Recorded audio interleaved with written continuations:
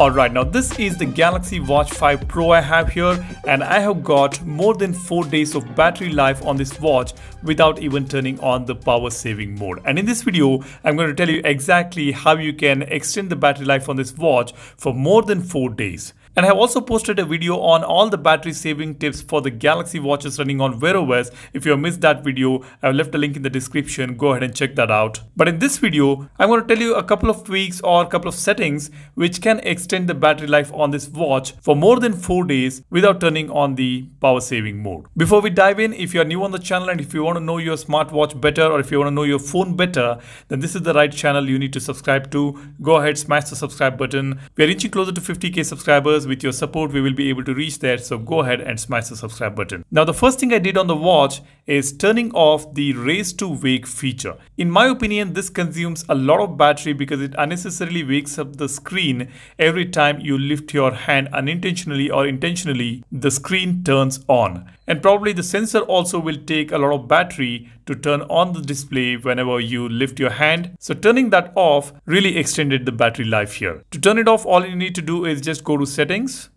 tap on display.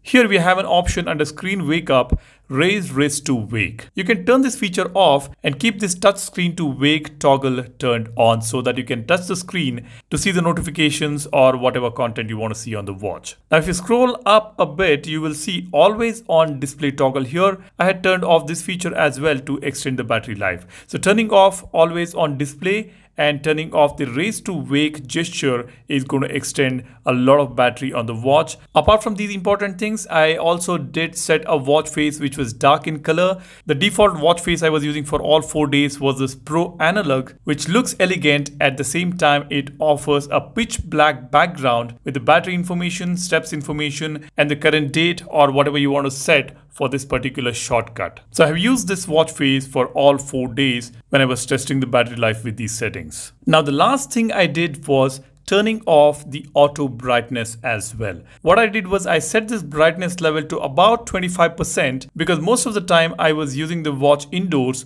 So I turned off the auto brightness toggle and set the brightness level to about 25%. Now this is up to you. If you're using the watch outdoors, then you may want to keep this auto brightness turned on. So I leave it up to you. Apart from these, all the health centric features were set to manual. With these settings, I could extend the battery life to more than 4 days on the Galaxy Watch 5 Pro.